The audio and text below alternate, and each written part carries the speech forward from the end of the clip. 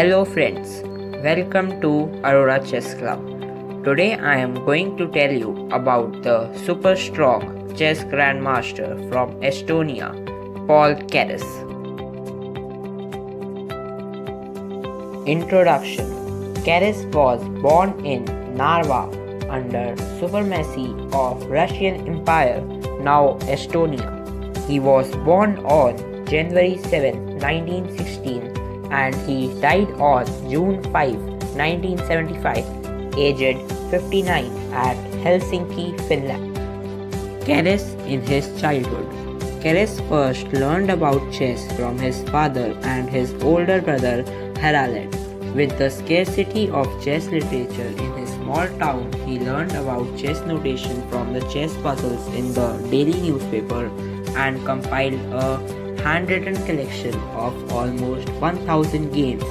In his early days, he was known for a brilliant and sharp attacking style. He probably played about 500 correspondence games at one stage and had 150 correspondence games going simultaneously.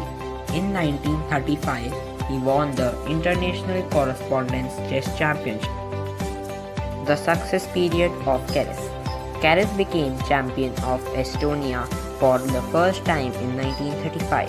He tied for first with Gunnar Fridman in the tournament, then he defeated him in the playoff match. Keres played on top board for Estonia in the 6th Chess Olympiad at Warsaw 1935 and was regarded as the new star admired for his dashing style. Keres had a series of success in 1935. He won in Tallinn with 7.5 out of 9, then shared first second at Marge with Ruben Fine at 7.5 out of 9 points, 1.5 points ahead of Alekhine. Keres dominated in Prague to claim first with 10 out of 11 and he won a theme tournament in Vienna with 4.5 out of 6.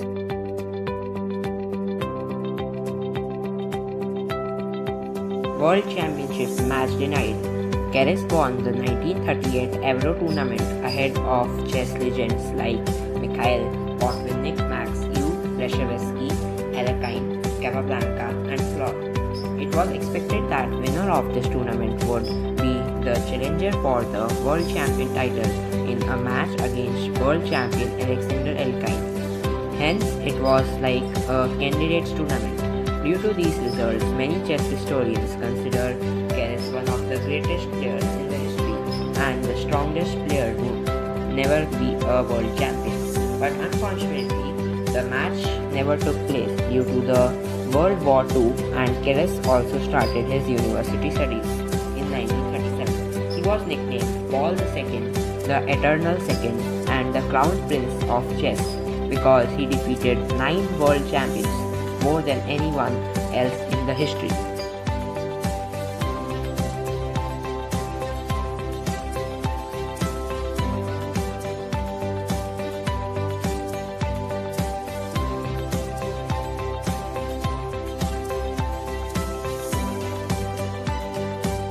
The hard times of Keres. The close of World War II placed Keres in dangerous circumstances. During the war, his native Estonia was successfully occupied by the Soviet Union and Germany. In 1944, he unsuccessfully attempted to escape to Western Europe. As a consequence, he was suspected and questioned by the Soviet authorities. However, Keres managed to avoid deportation, but for political reasons, he was removed from the 10-player Soviet team for the 1945 radio match against the USA, and he did not participate in the first great post-war tournament at the 1946 Groningen tournament. Keres returned to international play in 1946 and continued his excellent playing from that year and the next year.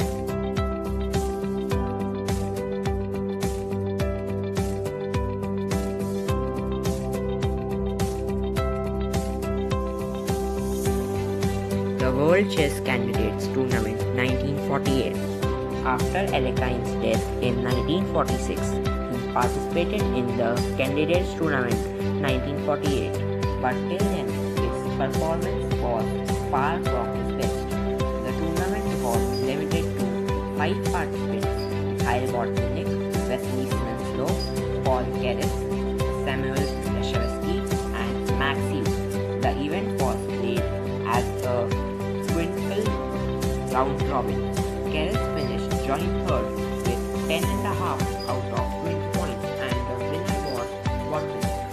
Since Keres lost 4 of 5 games, winning only in the last round with Botvinnik when the tournament result was already determined, suspicions have sometimes been raised that Keres was forced to throw games to allow Botvinnik to win the championship. Chess historian Tyler Kingston investigated all the available evidences and arguments and concluded that Soviet chess officials gave Keres strong hints that he should not hinder Botvinnik's attempt to win the world championship.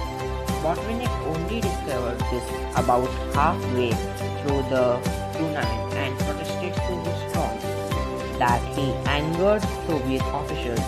Keres probably did not deliberately lose games to Botvinnik or any other player in the tournament. Later career. After the World Candidates Tournament, he played in many tournaments like PANU 1947, Internal Soviet Training Tournament, Beveridge 1964, Mariansky Lasny 1965, etc. But he was already 40 years old and his play was far from the best.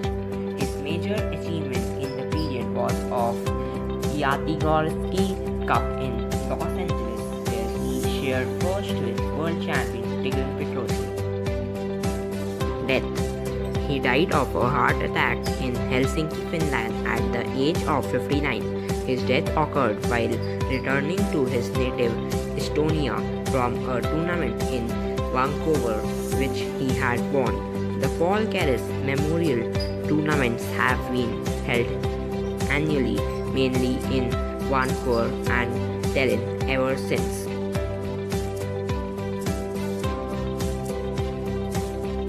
My notes on Keres. He never cares about result, he just plays for his passion. He's an excellent sacrificer. His vision of calculating is just like a computer. He has great speed with accuracy. He has great opening.